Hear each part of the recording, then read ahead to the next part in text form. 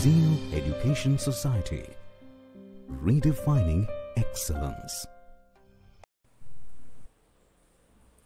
Hello everyone, my name is Khushi Sanjay Bonsode and I am from Zeal College of Polytechnic, Narhe, Pune. Today my topic is continuous beam, and this project was guided by Mr. Ranveer Bhagoji. What is a continuous beam?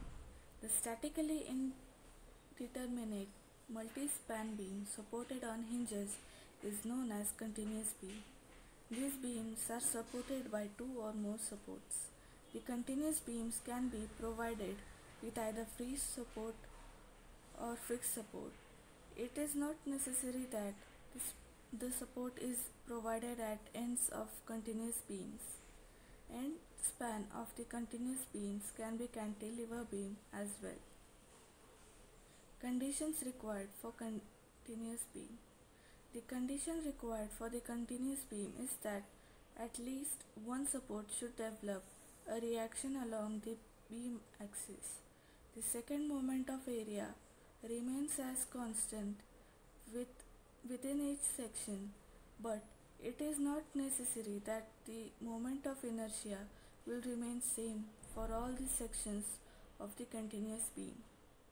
The stiffness and strength of the continuous beam are more than that of the simply supported beam. The factors that govern the design analysis of continuous beam are as given below. The stiffness and strength of the continuous beam are more than that of the simply supported beam. The factors that govern the design analysis of continuous beam are as given below. The type of load supported by the beam, the strength of the material used for construction of the continuous beam, the strength of the material used for construction of the continuous beam. Materials. Depending upon the region of application of continuous beam, different materials are used for the purpose of construction of continuous beam. The different materials used for construction of continuous beams are carbon, steel, wood, aluminium, concrete, etc. Advantages of continuous beam. For the same span and section, vertical load capacity is more. Mid-span deflection is less. The depth at a section can be less than a simply supported beam for the same span.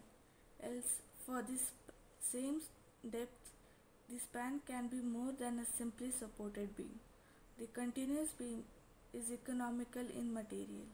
There is redundancy in load paths.